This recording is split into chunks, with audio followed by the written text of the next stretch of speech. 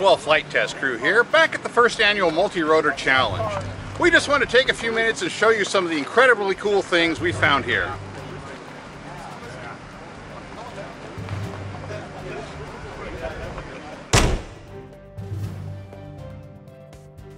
So I can actually turn the copter upside down and it'll fly upwards. So basically it's a 3D quadcopter now, not just a one axis up and down. Basically what we have here is a reversible ESC and flattened pitch props. You can actually see how it's flat pitch versus a normal curve pitch. And basically that allows for it to be able to be efficient in both directions. And we have our flip multi-weave board. It's only $20, so you can get it on White Spy. Basically it allows for you to flash whatever script you want, and we have it loaded with a special type of multi-weave 2.2 script that basically allows for inversion. Fighting Walrus Radio is a made-for iPod device that allows you to connect your iPhone or iPad up to your personal drone, such as your quadcopter or our duplane. So you have a portable interface with touch interactivity, so you can zoom the map, pinch to zoom, everything you're used to on an iOS device. You can see the artificial horizon changing in real time. You also get data such as your battery voltage and other information.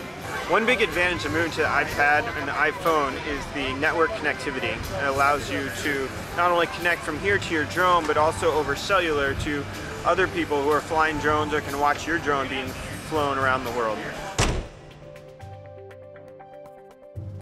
And I'm a glass blower, so I started making these little Hubsan conversion borosilicate frames for these quadcopters. 100% glass. This one has a little carbon fiber canopy I put on it.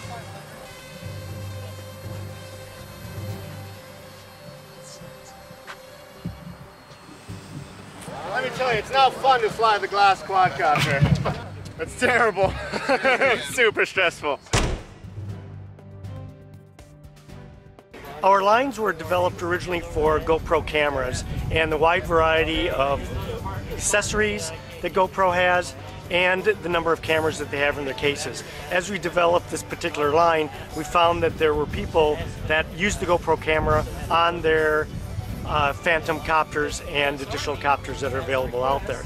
So from there we developed the Phantom case for the product that as it comes directly out of the package from DJI. A cavity for the original radio, the charger for the copter batteries, 6 extra battery spaces, wall charger for the GoPro, and a cigarette lighter charger for the GoPro. Because the case is very compact, we want to make sure that the props don't get caught in the valance. Therefore, we put in prop chocks in order to lock the props in position. I just took 4 EDFs and put them on a frame and found that it really works quite well. They're a little bit heavy. The battery life's not what I'd like to see, but it does pretty good. I get about 5 minutes on a 2600 milliamp 6L pack. Flies real docile, awesome yaw. All the different directions work good. Did the Avatar with ducted fans. It's another one that flies real docile, flies really nice. Yeah, it uses the rotation of the EDFs for yaw control. And that takes the yaw control mix out of the motor mix, and it's a lot more stable. It'll take any flight controller that'll do a tricopter. It thinks it's a tricopter, it's just these 2 servos are linked together like you do your ailerons. Well, this is a hybrid carbon fiber frame that's foldable. We've modified it for military and law enforcement applications to be a heavy lift aircraft for surveillance, inspection, reconnaissance. We've got a little telephoto lens camera package on it, parachute recovery system in case it fails at high altitude. You can at least deploy it and save most of your expensive components, and also get a good visual on where it fell so you can recover it. Well, we created the integrated operator control unit that has the monitor and a digital recorder on it, but we also realized that maybe a tactical commander wanted to be off to one side or in another location.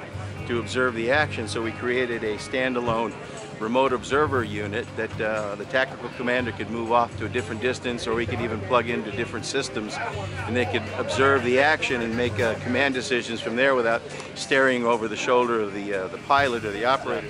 We determined that batteries are the weakest link in the whole system, so we've identified that to put a lithium-ion battery pack on here with enough power density that would power the entire unit, the DVR, the monitor, the video receiver, and the radio control system for several hours without having to change batteries. But these are quick change and quick charge battery systems. This is it's a thin shell monocoque airframe for multi-rotor aircraft. It's vacuum formed polystyrene.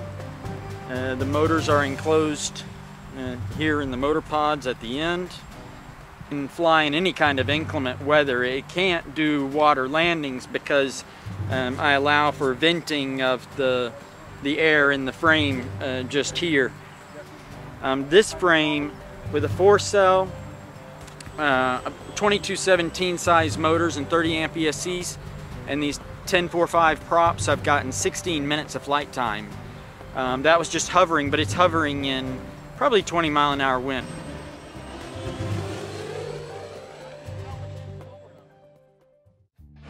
All right, well, we sure wish you could have been here with us to see some of this interesting stuff. Anyway, thanks for watching. We'll see you next time, and fly safe.